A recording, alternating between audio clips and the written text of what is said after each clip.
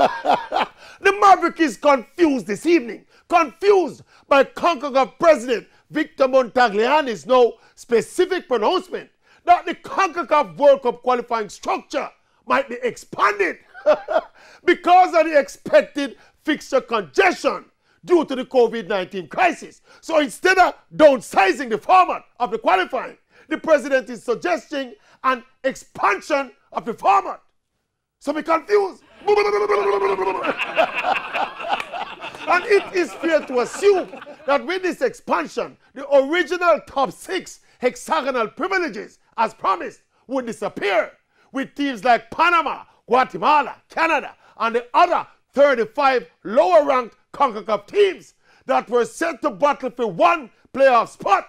With the expansion, all these teams would be basically getting another bite of the cherry.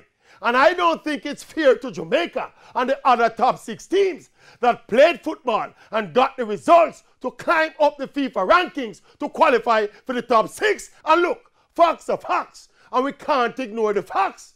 Canada is currently ranked just outside the top 6 at number 7.